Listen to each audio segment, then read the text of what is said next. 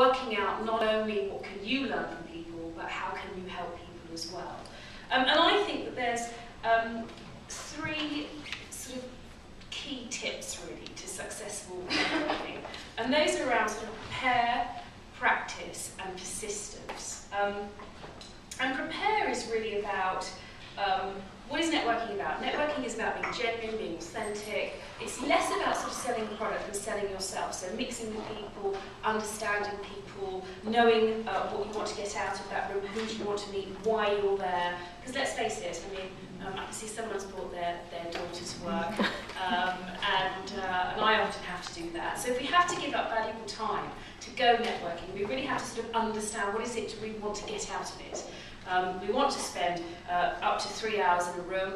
Why do we want to be there? And I think that preparing for it is sort of really about understanding what do I want to do, what's my target. I'm going there, I'm going to meet 3 new people, I'm going to get their contact details. And the way to sort of do that, I think, is to try and get a list of attendees. So who's going to be there, who's of interest to me. And if you can't get that, at least get there early. So you can ask the organisers who's coming, what people do they represent, and then you can work out who's of interest to you. And I think the key thing is really to have plenty of business cards, because often I've been there, like today, and I've forgotten mine, which is a really bad tip, so don't do that.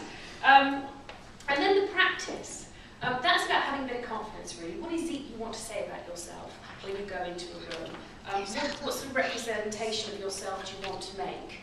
And I think have some questions ready for yourself. So asking people, you know, what's your interest in this event? Why have you come to this event? And give an explanation about it for yourself. And then when you've worked out what attendees you want to meet, going up to them and saying, oh, when I heard you were coming, I was really pleased to hear that because I wanted to speak to you about X, or whatever it is. And I think the other thing is to really be prepared to listen.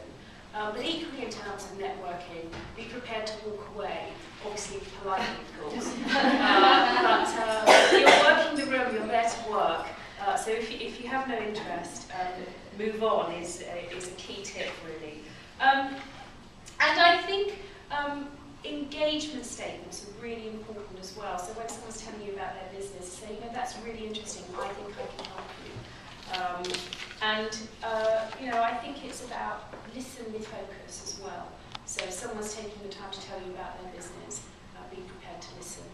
And also, of course, the most important thing is that you're there to sell yourself very often and not really to sell your product. And the last thing is that persistence. I always have had a habit of doing it since I was young, because I have really bad memory. When I meet somebody and they give me a business card, I always write on the back something about them. So if I want to send them a note, I remember what we talked about, I remember who they are, I remember what interested me about them, so much so that I took the business card, and I think that's a really good way of sort of making a note of who your contacts are. And persistence is about following up.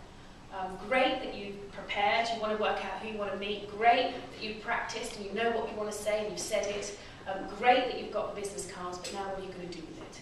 And that is about sheer persistence and determination. Keep ringing, follow up some more, because that's eventually the way to break down barriers, really.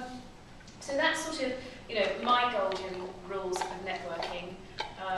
And I know we've got a couple of the ladies here, not the one drinking